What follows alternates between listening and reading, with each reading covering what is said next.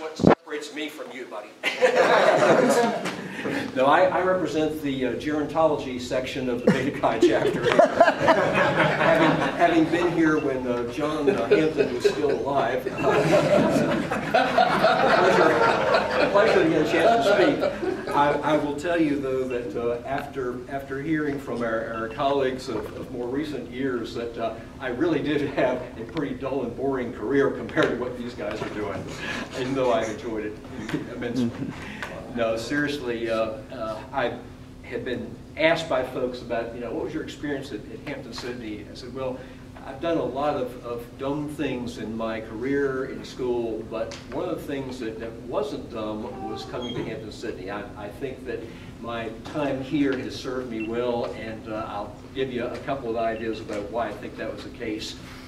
When I came, we were at a time when a large chunk of the incoming class was pre-med, pre-vet, pre-dental, pre-healthcare, if you will. That was a huge area. And over time, folks come to find either I'm not very suited for this because I'm not doing so well in school, or I don't really like the curriculum, or somebody doesn't like me. And along the way, you kind of find your way to say, okay, is this likely to work or not? Lots of folks apply, not so many folks were getting in at that particular time. It's a little bit better now because we have a lot more school availability, but I will just say thank you to MCV, VCU for taking me, because my concern was if I didn't go to medical school, I'd have to go to chemistry grad school, and that's where the really smart people were. I knew I didn't belong there, so that was kind of an easy one.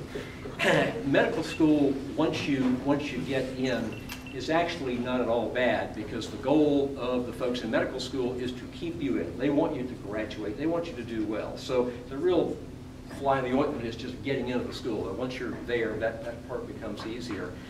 I had the pleasure of following what was my childhood dream of becoming a family doc. And I went out to Roanoke, did a family medicine residency, liked the area, joined another guy.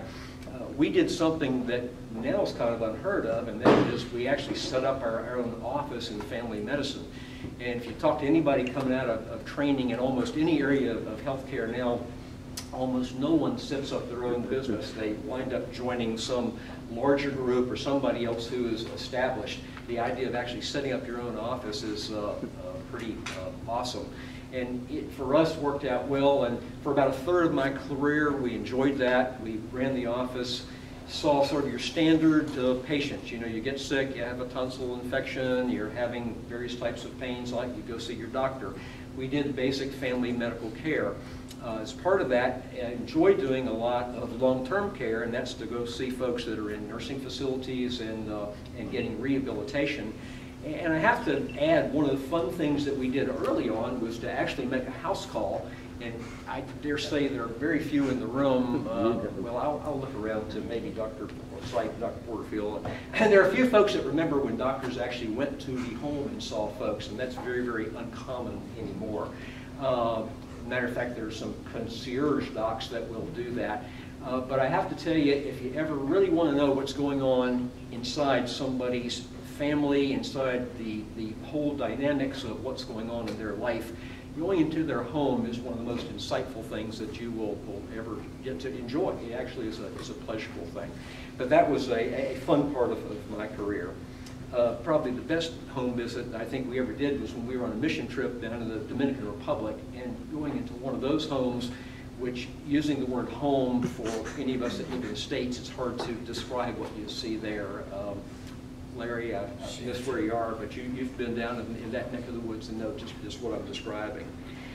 But at some point decided, you know what, I think that nearing retirement time, I think I want to do something a little bit different. And so a couple years back, I decided it was time to bow out of the office, but I still enjoyed my relationship with older folks, particularly as I was becoming one, or had become one. And over the age of 65, you're allowed to talk any Medicare issues with anybody because you're one amongst them. So I have, at this point, become a long-term care and a rehab doc, and go into the nursing facilities and see folks there. And I would just tell you that it is a extremely rewarding thing, because most young folks coming out don't want to do that. If you look across the room today, I'm going to guess that for most of you, if you're under the age of 50, your idea of going to the doctor is probably, how quick can I get an appointment, how quick can I get in, and can I get what I need based on my previous look at Dr. Google at what I think I need. That's kind of the way healthcare is these days.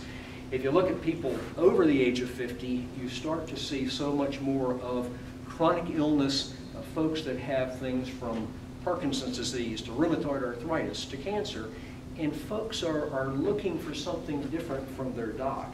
And I think that is, in hindsight, kind of looking back at Hampden-Sydney, that's a way in which Hampden-Sydney has, I think, prepared me, and why I have enjoyed doing that. Most folks, I think, assume if you go to see the doctor, you're at least going to have a basic level of competence. Those folks, you go in the door and you certainly hope that you're going to see a competent person, you're going to get competent care, you get somebody who's going to think through your problem. Almost everybody would like to see somebody who is going to listen well to them. You want to make sure that you are being heard, that I'm explaining this and they're understanding it. And we now have in healthcare, as most of you know, I'm sure if you've been in the doctor's office anytime recently, there is another person in the room, and that person is the computer that people are entering information on, and sometimes there may be a scribe in the room writing things down. That, unfortunately, I think has taken a lot away from the relationship between the patient and the provider. There's somebody else in there to sort of distract. And what I find is that particularly as folks get older and as they get more complex health issues, they want to make sure that they're being heard and that doctor is paying attention to them. Folks, I am convinced, do want your empathy, your understanding. You have some sympathy to their condition.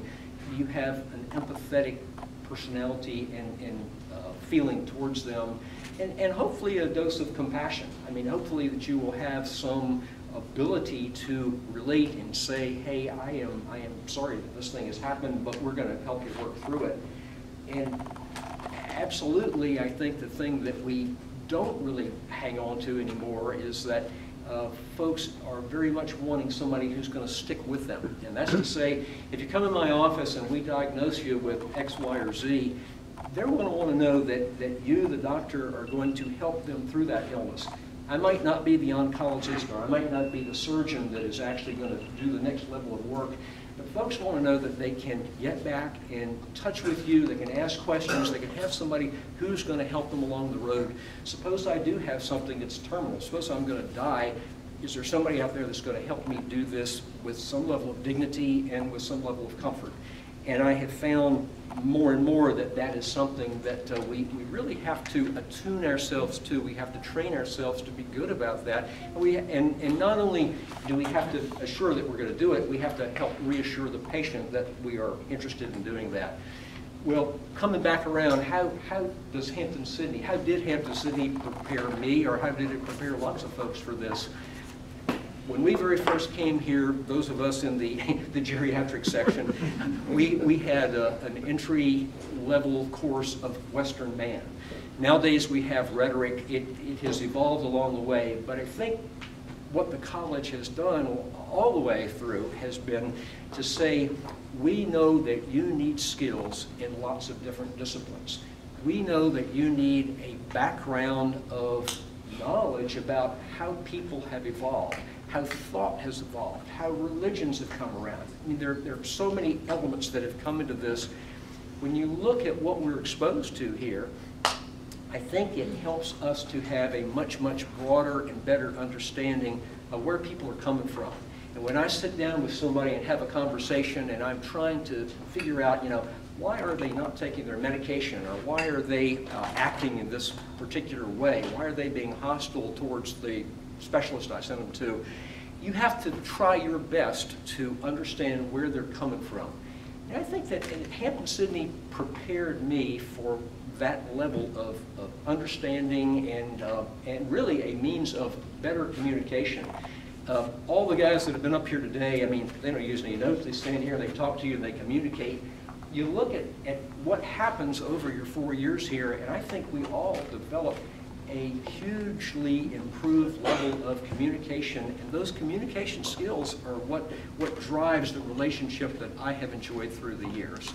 And I would say that given those types of basic skill sets, in addition to what we've learned in the sciences, and that's just sort of a slam dunk here. I don't think anybody would even, it's hardly worth mentioning how great your education in the sciences is here, but if you look at the fact that most of us have really had a world-class level of scientific training by some of the best people in the world, with the wonderful relationships that we've developed with one another and with our mentors, which keep you going. And that kind of takes me to the very last piece of it, just to share with you. Again, I spoke to somebody earlier. There was a survey out just a week or so ago saying that post-COVID, there is probably a predicted 20% decline in physicians coming up if they carry out what they're saying they're going to do. Doctors are burned out. Doctors are really, really tired. They have just had too much. They're ready to wrap it up. And I think that you go back and you say, how do we prevent that burnout?